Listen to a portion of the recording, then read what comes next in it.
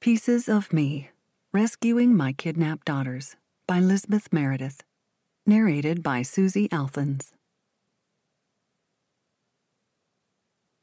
Prologue. Aftermath. 2016. Sometimes I'm asked if I feel lucky.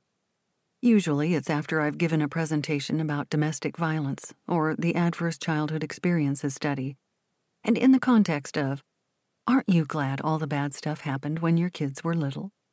As though pre-birth and early childhood experiences are any less impactful. The truth is, I do feel lucky, but not because my kids were little when their father tried to kill me. I feel lucky because I survived, and so did they. I feel lucky because when he stole them years later and took them to Greece, I was still a young adult, with all the energy and optimism I needed to risk bringing them home. I feel lucky because I knew from living through my own kidnapping how important it was to right this wrong, and was adept at developing a support network that would make doing so possible. I feel lucky that I recognized how much support the girls needed when they returned, and I often did my best to get it for them. And I feel lucky that my daughters have forgiven me for the decisions, large and small, that I've made that were not in their best interests. But there are times when I don't feel so lucky. When I take one of my daughters to the hospital for a trauma-related illness. When I am the only parent to hear their joys and sorrows.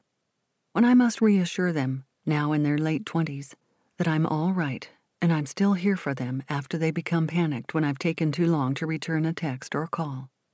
When I'm on a date and I'm asked anything about my marriage or how involved my kids' dad is in their lives. I never wanted to be one of those crime victims whose identity revolves around victimization. Then last year, I filled out a grant application and listed my passions: budget travel in foreign countries, writing, volunteering with literacy projects, all directly connected to surviving my victimization. I have my daughters, I have my passions, and all things considered, I guess that makes me better off than lucky. Chapter 1. Last Visit. I brush Marianthi's hair as fast as I can without upsetting her. My oldest daughter, like so many firstborn children, seems in tune with my every mood since her birth. Just 6 years old now, she senses my wave of anxiety about her father's impending weekly visitation. "Are you scared, Mommy?" Marianthi's voice sounds like a Munchkin's from The Wizard of Oz, as small and sweet as she is. "No, sweetie," I smile. "I just don't want you to keep Daddy waiting. You look beautiful." And she does. She's wearing her blue dress with a floral collar that matches her ocean blue eyes. A barrette holds her straight brown hair back neatly. I direct her to her coat and boots while I work on getting her little sister ready. I push Meredith's plump calf into her boot. She groans. "Point your foot down, baby." Slowly, the boot slides on. I run my fingers through her wispy brown ringlets and inspect her round face for remnants of Rice Krispies. Meredith is the antithesis of her sister. At 2, she lost her grasp on a helium balloon. She silently watched it float toward the clouds, then announced, "God stole my balloon." At 3, she told a bald man that he had a baby head. And now, at 4, Meredith has learned she can belch as loudly as a college boy at a frat party. My daughters are absurdly cute. I'm not the only one who thinks so. I get requests for them to be flower girls at weddings from people I hardly know. "Ready just in time," I tell them, as their father, Gregorios, Gregory for short, pulls up in his dented bright blue Jeep Cherokee. A male passenger I don't recognize is sitting next to him. I try to get a closer look. The passenger catches me, and I avert my eyes immediately. What guy would ride along with Gregory to pick up the girls? And why? "Mama, will you pick us up tomorrow?" Meredith asks. I dread the day she's able to pronounce her R's. "I'll pick you up on the tomorrow after tomorrow, remember?" But of course Meredith can't remember the court-appointed visitation schedule. She's only 4, and her father's visits are irregular. She doesn't know that the court only recently lifted the supervised visitation requirement that had been imposed during a restraining order, or that I pick her and her sister up at their daycare for the express purpose of avoiding unnecessary contact with him. And she shouldn't have to. Neither of them should have to know the grim details of their parents' divorce. They're still little girls, after all.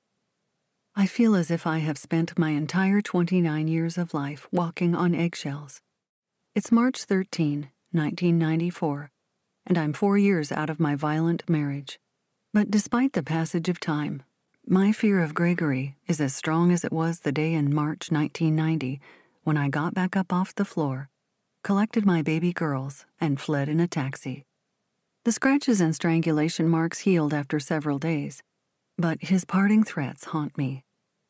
I would rather kill you than let you leave. That way, you'll die knowing the girls will have no mother and their father will be in jail. Leave, and you'll never see them again. I'll take them home to Greece. I have nothing to lose. That was by no means the first time Gregory had threatened to harm or kill me. Not even close.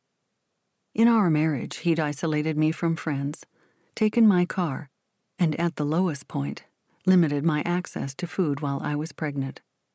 Eventually, he wrung my neck. All the while, he delivered the same message over and over. You are worthless, stupid, and helpless.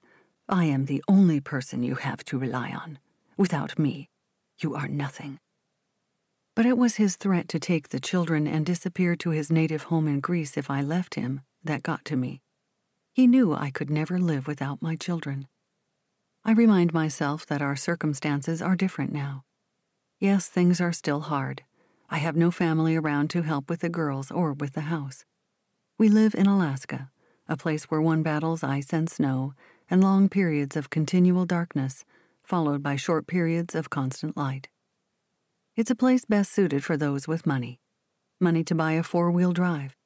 Money to buy lots of insulation for the house, fancy winter boots and coats, and airline tickets to leave the state once or twice a year for a warmer climate. All of the things I don't have. But what I do have are 2 smart and healthy little girls who know how to respond if anyone, including their father, attempts to take them away from me. I have my long-fought divorce that includes provisions in our custody arrangement to prevent Gregory from making good on his threats. I've earned my journalism degree. I have a promising job, and I'm determined not to feign independence through remarriage and further dependence. We are out of low-income housing and off food stamps. There is no reason to be afraid. Don't forget your blankie, baby, I remind Meredith. I hand her the paper-thin quilted blanket with red teddy bear print and red fringe that she's loved since birth. Life for everyone around Meredith goes better when she has the comfort of her security blanket. While her sister is the sensitive, pleasing child, Meredith's attitude is that if she has to suffer, then so should the entire community. The doorbell rings. I hug the girls and open the door. Gregory is standing there in his hooded blue jacket and baggy khakis.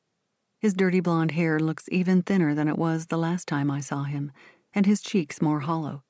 Though he's a half-inch taller than I am, I outweigh my former husband by an easy 15 pounds, despite my frequent crash diets. This stupid fact has pissed me off over the years as much as the legitimate reasons I have to hate him.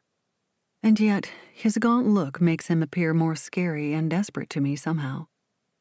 Gregory wordlessly takes Meredith's hand. She in turn grabs Marianthi's hand.